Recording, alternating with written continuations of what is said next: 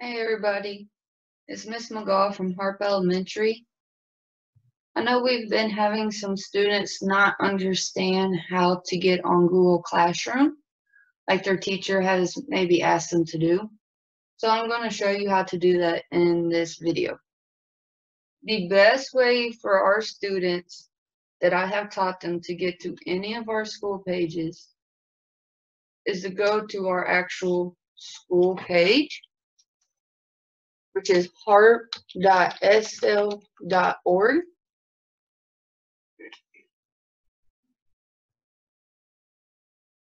Here is where you can find all kinds of information along with all your student stuff.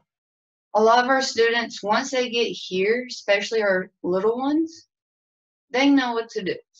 So they can go under students, and then you can go to your student's grade.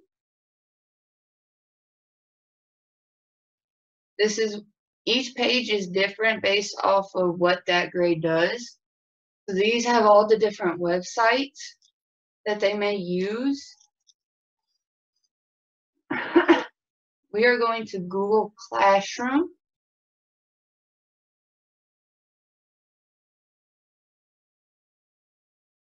And it's going to ask them to sign in with their email.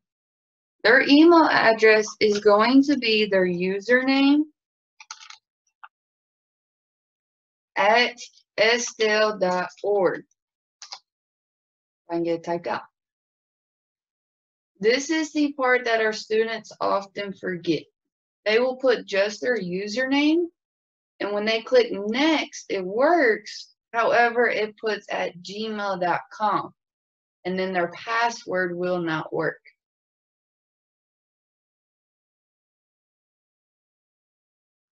To do the @ sign, the student is to hold Shift and then press the number 2 at the top of the screen. They do not have to hold the number 2 because otherwise it will put a whole bunch of them.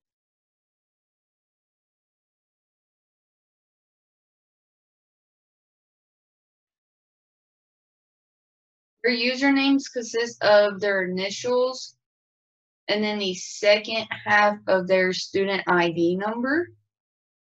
They know this as their username, or they might know it as their initial numbers, or they might even know it as the blue box because it's in a blue box in their computer lab folder. So that's what they're used to seeing. You click next. Here they can type in their password. Springdale's passwords includes the child's birthday along with some others. Once again, your student should know how to do this. If not, you may contact me or their teacher to get their password.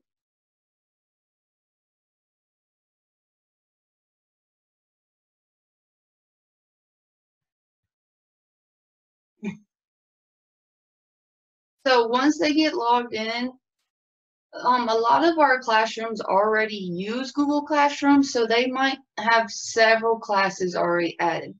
So they will be set to go. If you have a teacher or someone saying you need to add a class, they can click this plus sign, and that teacher has probably gave you a class code. This is where you can type it in. It is not cap sensitive, and click join.